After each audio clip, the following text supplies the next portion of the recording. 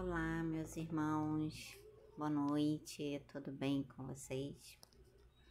Então, tô vindo aqui, que hoje foi uma correria muito grande, tô até aqui sozinha agora, tô no trabalho ainda.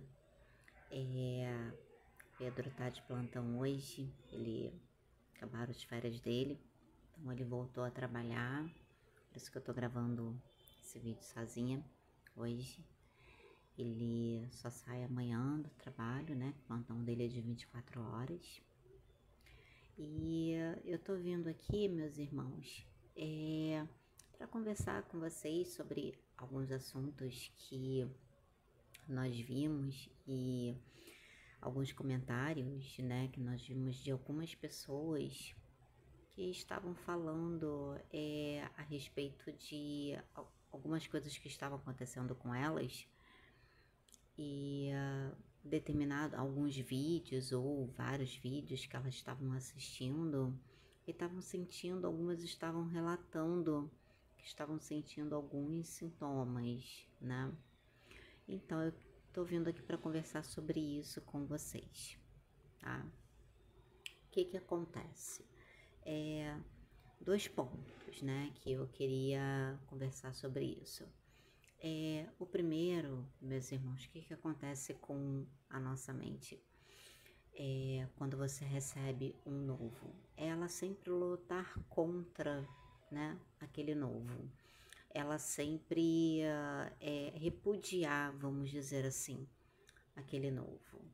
Então, uma guerra mental muito grande na nossa mente, por mais que sejam conteúdos muito prazerosos, muito instrutivos, que a gente goste, mas a nossa mente está acostumada a ficar na zona de conforto, né? E o que é essa zona de conforto? Essa zona de conforto são pensamentos que você vê mantendo já há muito tempo e que você não reformula, vamos dizer assim, você não pensa diferente daquilo. Vícios, né, de vários tipos e não só vícios, como também manias, tá? Então, a nossa mente se condiciona a isso, né? O que são manias? Mania de fofoca, mania de observar só o defeito do outro irmão e não olhar para si e muitas outras coisas, tá? Então, assim, a nossa mente, ela se condiciona a isso.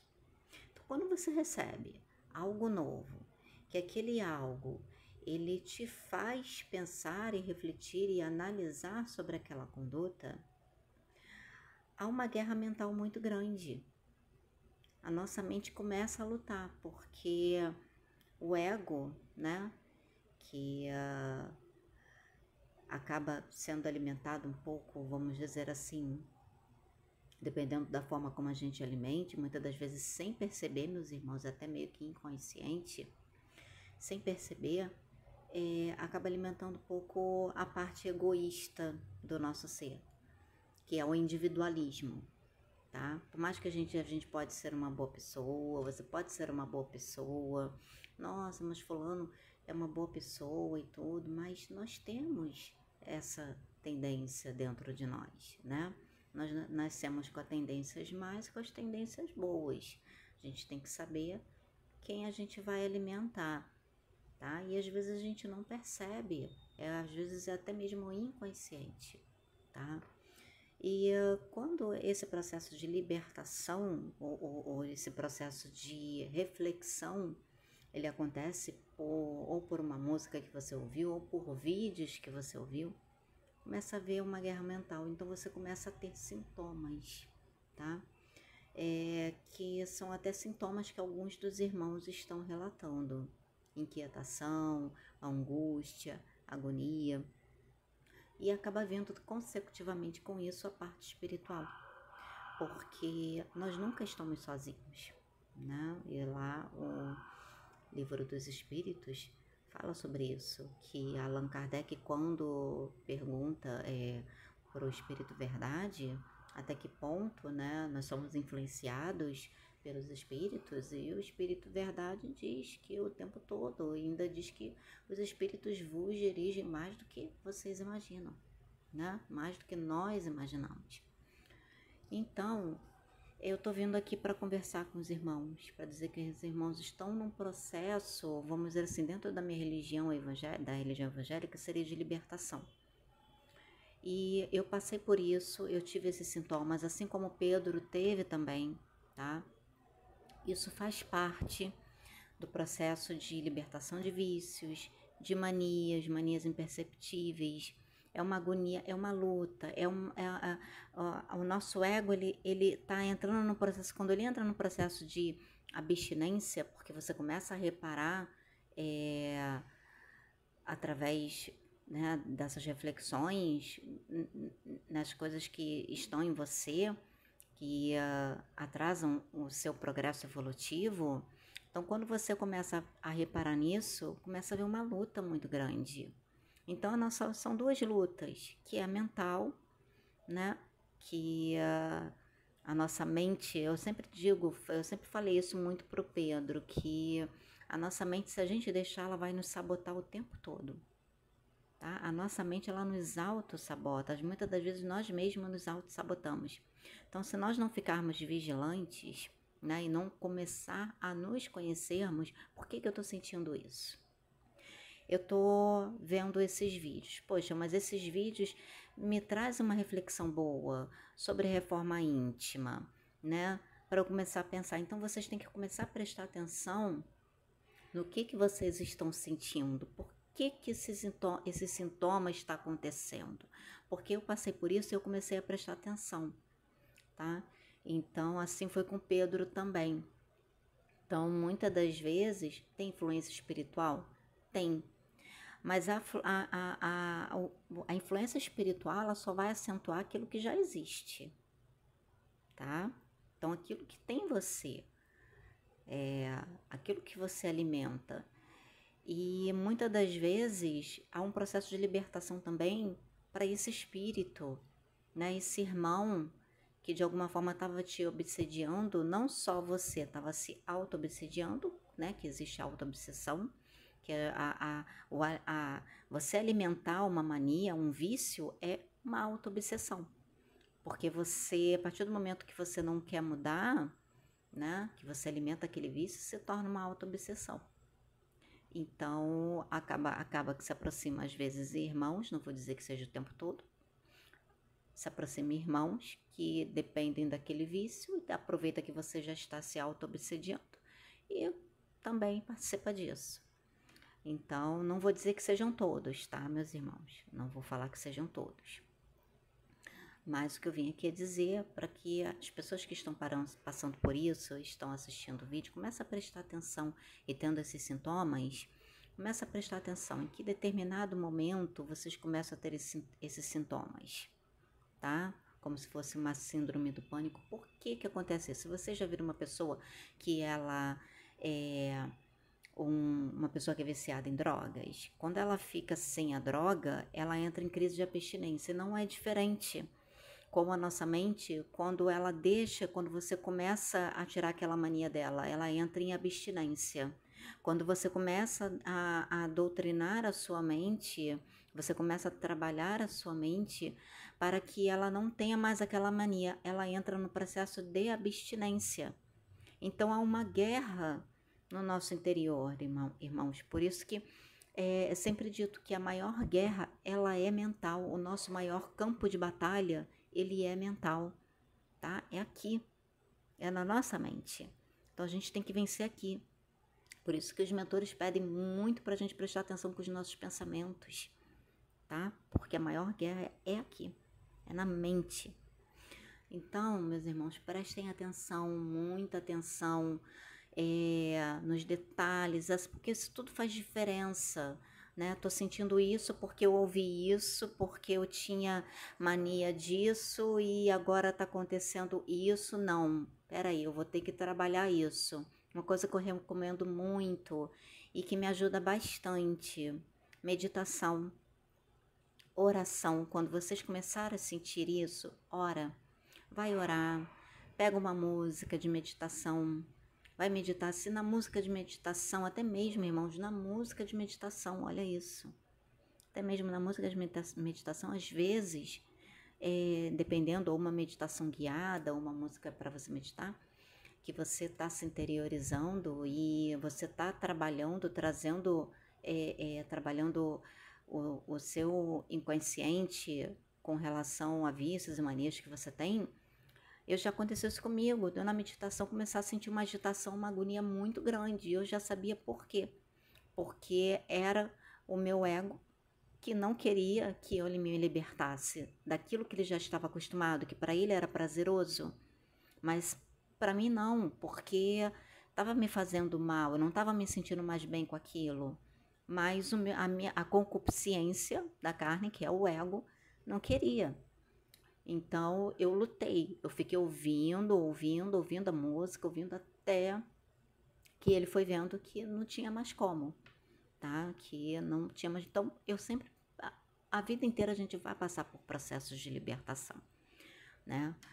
Que não deixa de ser um processo de libertação, tá bom? Então eu vim aqui para poder falar isso para vocês, meus irmãos que estão passando por isso, meditar, ouve uma música, as músicas que vocês gostam, os louvores católicos, o que quer que seja, meditação. Na playlist eu estou colocando bastante músicas para vocês possam ouvir. Tem uma música lá que eu vou indicar muito para vocês, uma música da Oxum, que é linda, que fala de amor. É um mantra, né? Se eu não me engano, acho que fala Ite vere vere nita ochum, Ite vere vere nita ya, Ochakini ba nita ochum, Tiki tiki tiki nita ya, Ite vere. É muito bonito, eu tô cantando aqui assim, mas tem todo um ritmo. Se vocês puderem botar o fone na hora que vocês forem dormir, ouve essa música, tá? É muito bonita, é linda. Eu tenho uma afinidade muito grande com o Oxum, descobri isso, tá? Me sinto muito bem, né?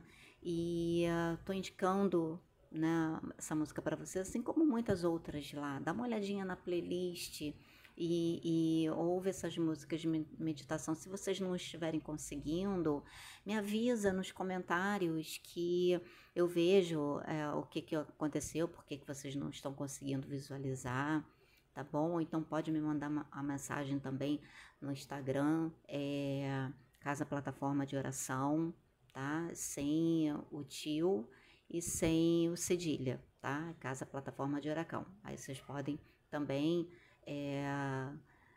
tá falando conosco por lá, tá bom, meus irmãos? É isso aqui que eu queria gravar esse vídeo, porque eu vi esses comentários e eu quero muito ajudar essas pessoas, que nós queremos muito ajudar essas pessoas.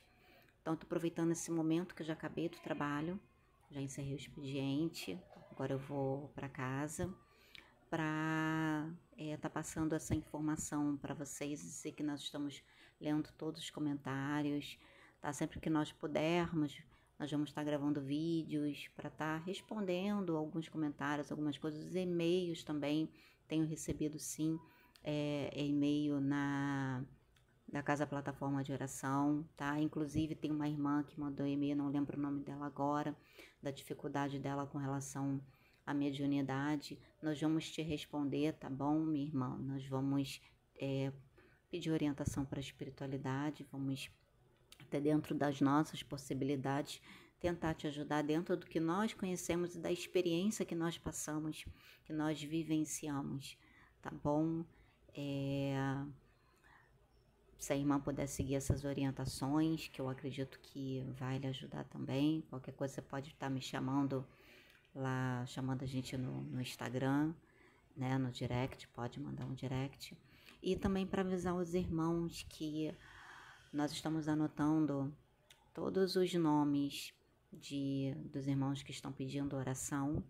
Nós estamos anotando todos os nomes no caderninho de oração, até mesmo os que estão mandando os nomes pelo Instagram. Se mais alguém quiser que a gente ore por vocês, pode colocar aqui nesse mesmo vídeo o comentário, que até vai ficar mais fácil pra gente. Pode colocar nesse vídeo aqui o seu nome, o nome de quem que você quer que a gente ore, que nós vamos estar acrescentando no caderno de oração, porque domingo, na reunião, nós vamos estar orando por todos os nomes, vamos gravar essa oração para que os irmãos possam acompanhar, os irmãos possam receber também, tá? Nossa reunião vai começar às 15 horas, se os irmãos puderem, nesse momento, ficarem conectados conosco, tá? Aonde quer que vocês estejam, ficar conectado conosco, né? Todos e aqueles, principalmente aqueles que vão estar deixando o nome, para que a gente possa estar unidos em uma só mente, um só espírito, uma só voz, um só clamor, uma só oração, tá bom? Intercedendo por todos aqueles que estão necessitados. E muito obrigada, meus irmãos, muito obrigada por todos os comentários. Muito obrigada pelo carinho de cada um de vocês que estão nos incentivando. Isso está sendo muito importante para a nossa caminhada, muito importante para a gente continuar cada vez mais no propósito a qual nós fomos chamados por Deus, né? De esclarecimento, de propagação da palavra, de expansão de consciência, né? Muito obrigada, meus irmãos. E é isso. Amanhã o Pedro estará conosco, né? Amanhã é sábado, então ele vai estar saindo de plantão. Aí nós vamos, acredito que, estar nos reunindo para estarmos orando. Com relação ao vídeo, né, que o Pai João até orientou que a gente fizesse, né, explicando até que ele viria sobre expansão de consciência, houve mudanças de planos, como a gente mesmo coloca, a gente não vê o espiritual, mas a gente confia que sempre quando acontece alguma coisa, que há uma mudança de plano, alguma coisa no espiritual está acontecendo, a batalha é constante, tá? Mas estamos aqui firmes e fortes, prosseguindo, né? Que isso aqui é o mais importante, tá bom? Muito obrigada, um beijo no coração de cada um. Fiquem com Jesus, tenham uma boa noite, uma noite abençoada para cada um de vocês. Que a luz de Deus ilumine o lar de cada um, a vida de cada um, tá? E Deus derrame sobre cada um de vocês a graça dele que nos basta a cada dia, tá bom? Um beijo grande.